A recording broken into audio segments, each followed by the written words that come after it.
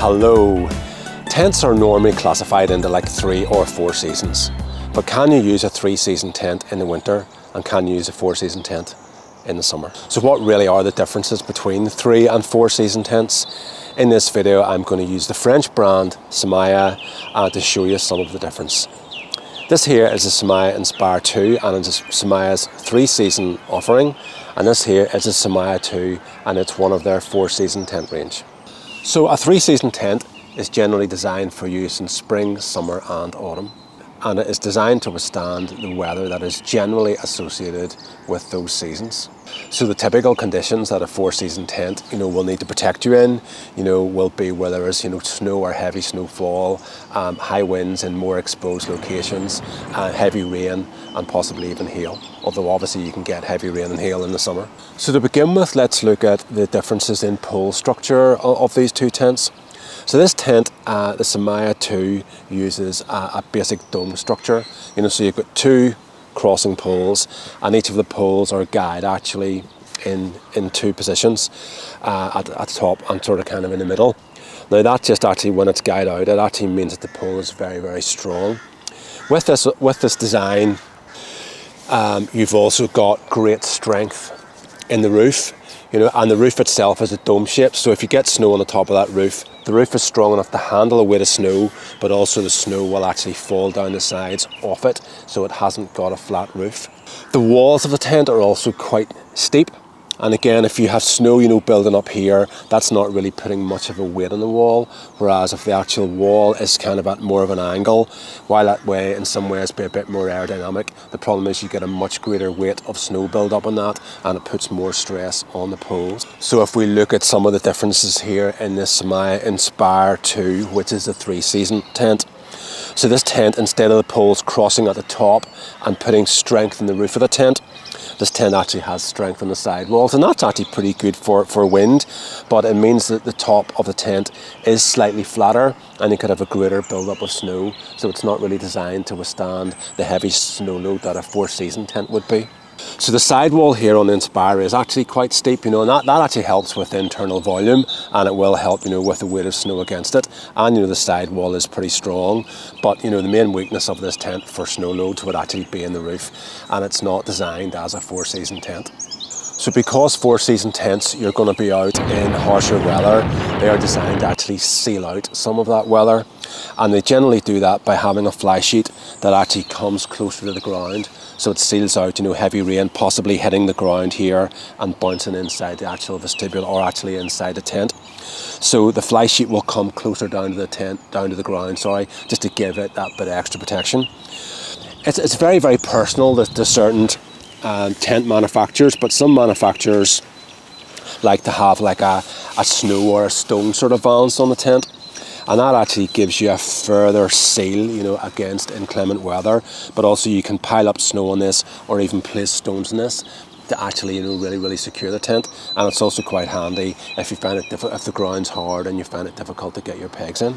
Now the vestibule of the SAMAYA INSPIRE 2 then has a greater gap between the between it and the ground, so that will allow better airflow and ventilation, but also if the weather's really harsh, it lets some of the weather in as well. So that's just a design that's optimized for ventilation as opposed to actual weather sealing. So while I'm here on the sort of vestibule area, I'm just going to talk about fabrics. 3-season tents are designed to be lighter weight, and I personally love getting a 3-season tent out in the summer because you can really reduce the weight. And one of the ways that they do that is because the fabrics are not as exposed to harsh conditions, is by having lighter weight fabrics.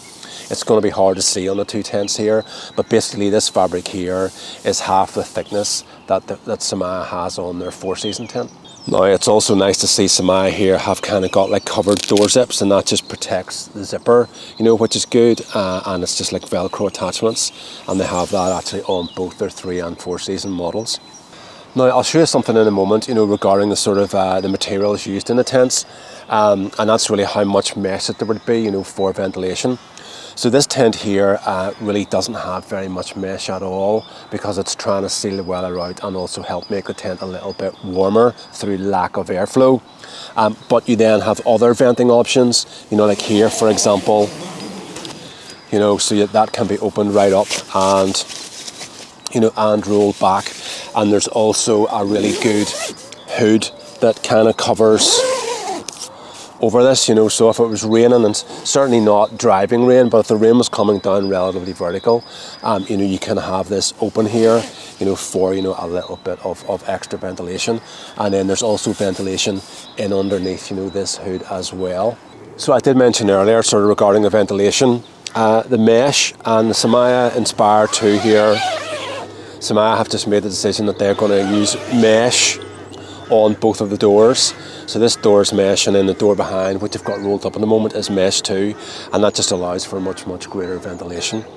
So it will let some hot air out of the tent if it's warm in summer, but the detriment is obviously in the winter, it allows cool air and more drafts to get into the tent. So you can see now, I'll take this opportunity just to highlight something else.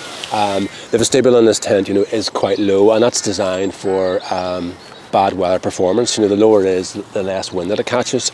But the door on the inside here, again, is a solid door, and that's just really to seal out and give you more weather protection. I talked a little bit earlier about tent design and the pole sort of structure, but also we got to look at the actual what the poles are made from. And if you're looking for a 4-season tent, definitely go for an aluminium pole. If you can, and the manufacturer are using DAC poles, I can absolutely recommend them as the industry standard. But it's good to see here SAMAYA on their 3-season tents are also using aluminium poles, and that's just lets you see that it's a good quality tent. So the number of guy out points is also something you should look for on a tent. And I suppose to some extent the more the better, but particularly if they're at pole crossing points, that makes that point really solid on a tent. And also the more pole crossing points a tent has, that's kind of like into like a geodesic structure. The poles then get support from each other as opposed to from guy lines. But this is quite well guyed out. There are sort of kind of 4 higher guys and 2 guys here at the side. So there's good guy lines on this, even though it's only a 3-season tent. So the guying points here, if you're using the vestibule, this will guy out. Or if you're not using the vestibule and the vestibule's off, you can guy it out, here, as well. So each pole is supported kind of in 2 places by the guy points. And it's actually really good. The guys here kind of like wrap around the pole, so that means the pole's held really rigid, and it's very solid. The 4-season vestibule then here has a twin guying point, at the side, and then also a guying point at the front. And I haven't seen many tents actually do that, so I think that's a good idea, because it's sometimes you will want to actually pitch the tent with the vestibule into the wind. So there you have it, some of my thoughts on 3- and 4-season tents. But which one should you buy? In all honesty, it's very difficult, and it really just depends on the type of camping that you're going to do. I think, from my camping experience, there's many times I've been out in and get caught out in harsher weather or worse weather conditions than what the weather forecast was. And it's always nice to have something that you've got a bit of peace of mind in, and that you're kind of a little bit more over-prepared as opposed to under-prepared. Now there is a trend, there's a lot of people buy 3-season tents, take them out in winter and go, yeah, I've had no problems, my tent has withstood this, my tent has withstood that. But you know what, sooner or later, the odds are going to stack up against you, and the reality is that if you're going to be out and you're going to be camping in winter conditions, you absolutely need a 4-season tent, and I would recommend that you buy a 4-season tent from a reputable brand. Now there are always some level of compromise in tents, so 4-season tents are primarily designed to seal out weather. 3-season tents are designed to seal out less weather and allow more through flow of air. So there will always be certain conditions that each type of tent will really excel in, and there just are trade-offs and compromises, sacrifices in one area for gains in another. 3-season tents will be lighter weight and slightly less durable and better ventilated.